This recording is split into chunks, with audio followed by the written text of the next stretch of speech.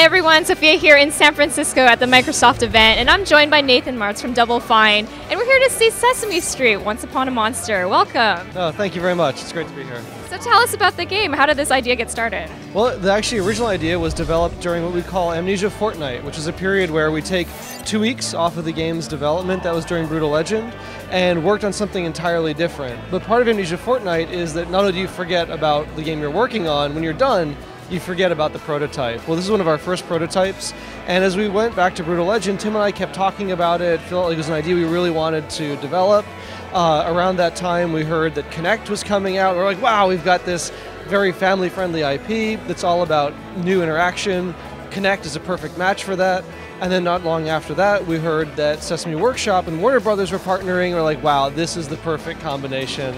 And that's really where we got today. Yeah, Sesame Street is quite the departure. So now you said it was a family-friendly game. Now how does this work?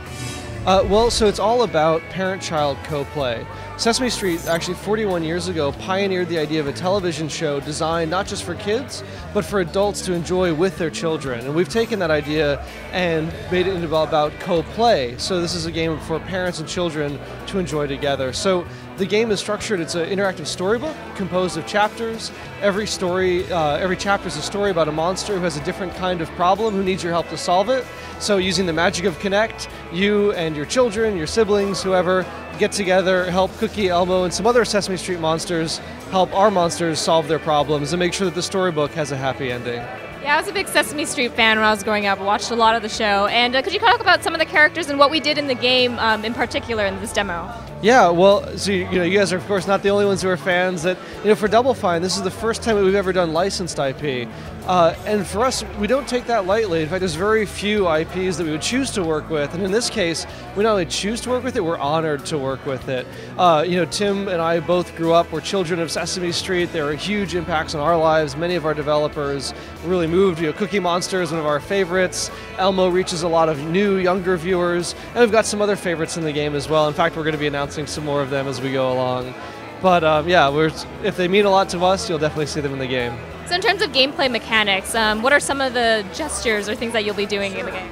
Yeah, so every chapter, every story is broken up into a set of pages, and every page is a different activity that helps tell a part of that story, helps bring it towards its happy ending. So as a family game, we really wanted to make sure that our activities spoke to a wide variety of people.